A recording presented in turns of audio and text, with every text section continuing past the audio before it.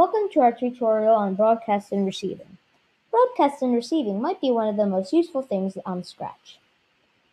Let's say you want this sprite to say, one green flag clicked, glide to, will go to 0, 0.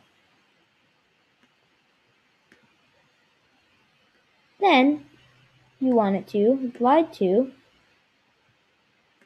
124, 0. Now, how about we want it to glide it to a person? Using my very good drawing skills, I can draw a person.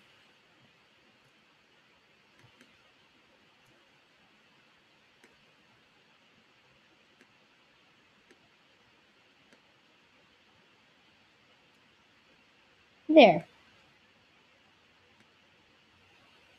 Now we can say it will go there. What I like to think of a broadcast is this sprite calling out to all of the other sprites a certain message. So we can broadcast, say hi. So this means saying hi to all the other sprites.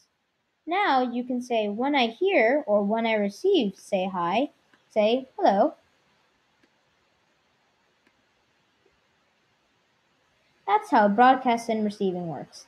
This is simpler than just saying when green flag clicked, wait 1 second, then say hi. Because when your programs get more advanced, it will take you forever to find out how long you have to wait. It is much better to use broadcast and receive.